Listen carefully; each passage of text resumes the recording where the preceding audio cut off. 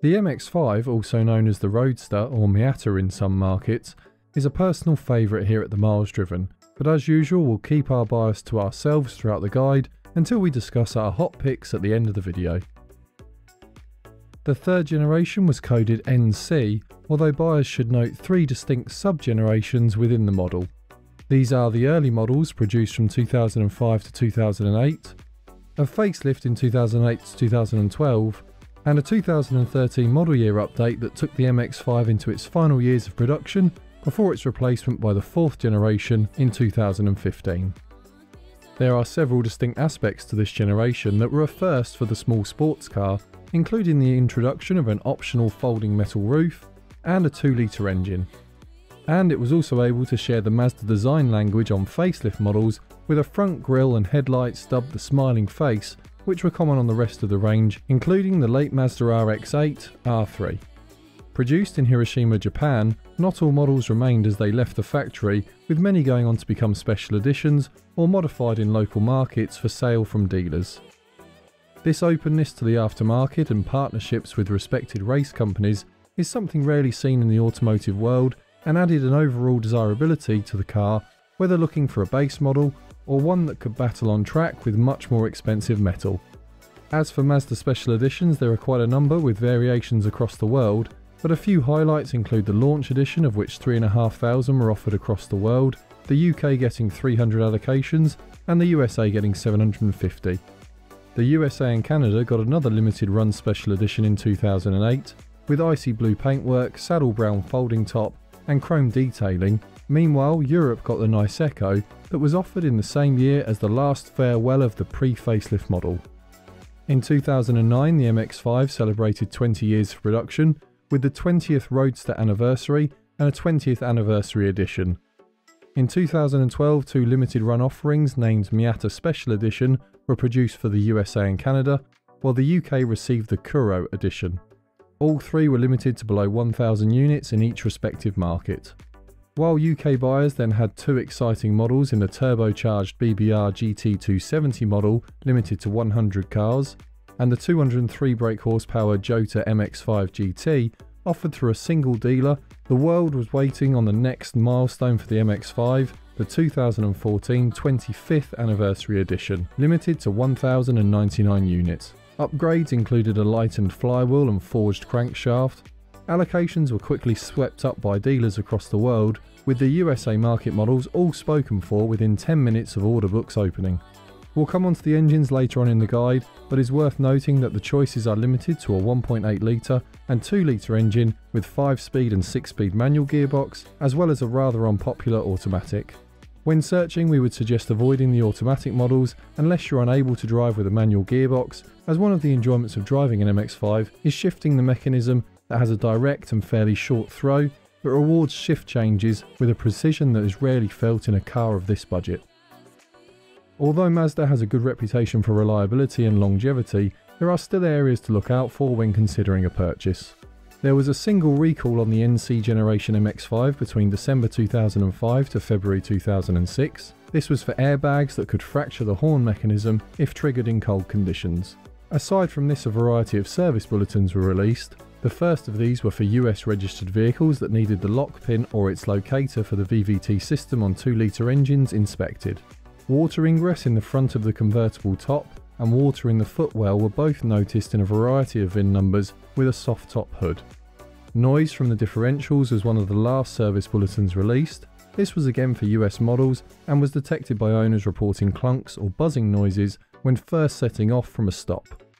Carrying on from the differential service bulletin, owners across the world have reported a whine from the differential that is usually a sign of worn gear worms inside the differential. A rebuild should be budgeted for if you hear this sound on a test drive.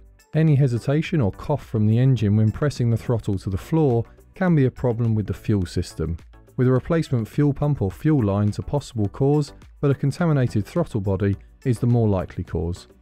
If buying an MX-5 that has not been driven for an extended period of time, then calipers can seize, so check to make sure the brakes engage and disengage. If you hear a clutch pedal that squeaks, then the most likely culprit is the starter interlock switch. An updated part number NE55664DT, 0 should resolve this issue. Although the manual transmission can be one of the most engaging aspects of the MX-5, you should expect shifting from first to second gear to be stiff when cold. However, once the vehicle is warmed up, this should mostly free up.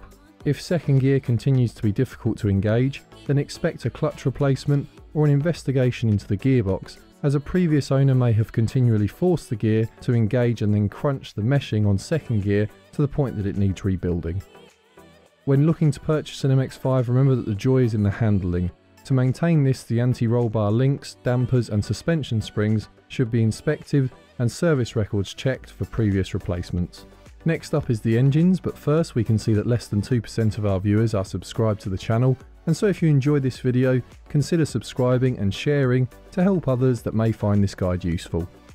Both engines available in the MX-5 are inline 4-cylinder motors, with the 1.8 litre engine coded MZR L8 DE DOHC and the 2 litre coded MZR LF VE DOHC.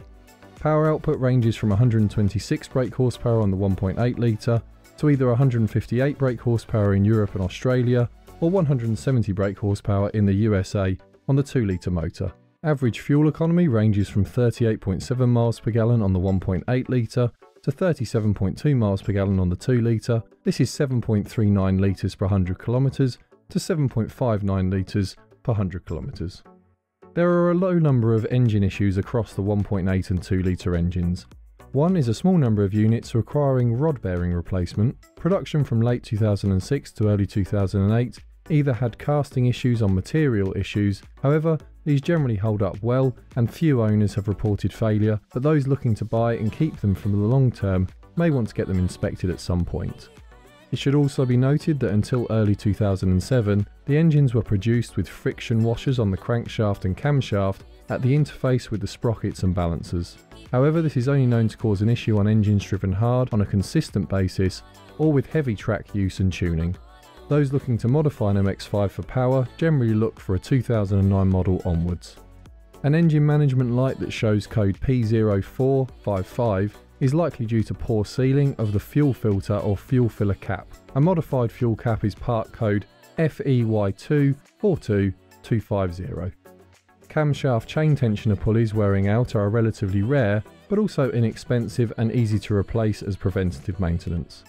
Lastly, you should note that these engines can use some oil in regular use, so keeping a top-up carton of oil and inspecting the oil level at least once a month is advised.